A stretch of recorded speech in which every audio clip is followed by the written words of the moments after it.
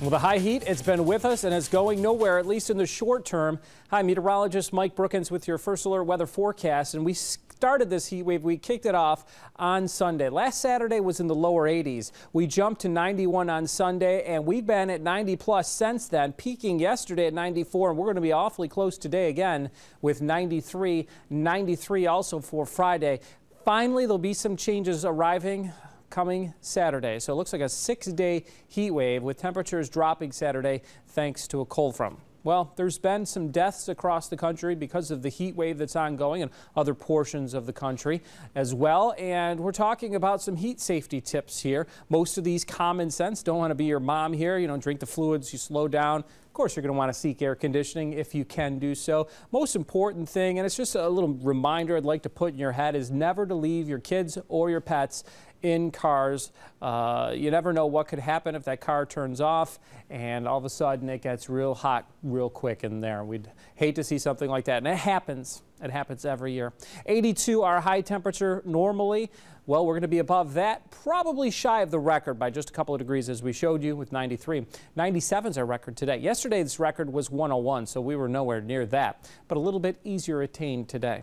The sunrise was at 5:41, goes down at 8:40. Now we're under 15 hours of daylight. Yesterday a trace of rain, but it was very sporadic. Some areas got a lot of rain, over an inch of rain, so it's really depending on where you are. Now versus the June rainfall, which pretty much everyone got, now we're getting this very localized thunderstorms. And there'll be some thunderstorms popping up today with the heat and humidity of the day. It's day number 5 of 90 degrees plus. Last steamy day comes up Friday. That's with that cold front that comes in Saturday. We're expecting scattered showers and thunderstorms. Still a lot of humidity, but this front will cleanse the atmosphere so that by Sunday, we could be looking at highs in the 70s with very low humidity. Delightful weather there.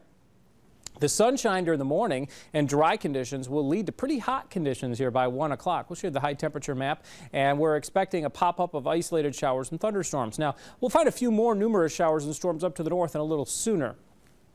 Going into the evening, still a threat for a shower, excuse me, or a thunderstorm, though still widely scattered.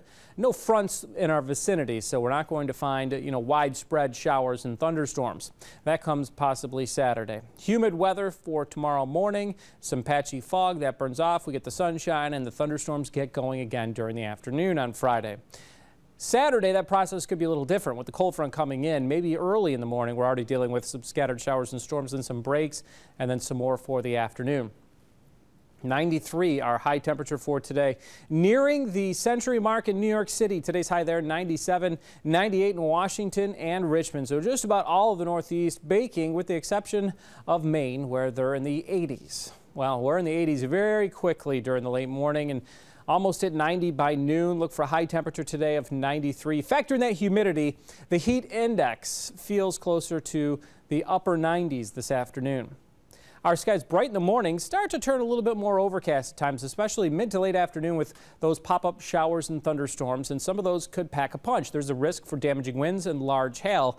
If there's any warnings, we'll crowd on the bottom of the screen. You can always go to our CNYcentral app and get the latest with triple Doppler radar, or CNYcentral.com with interactive Doppler radar.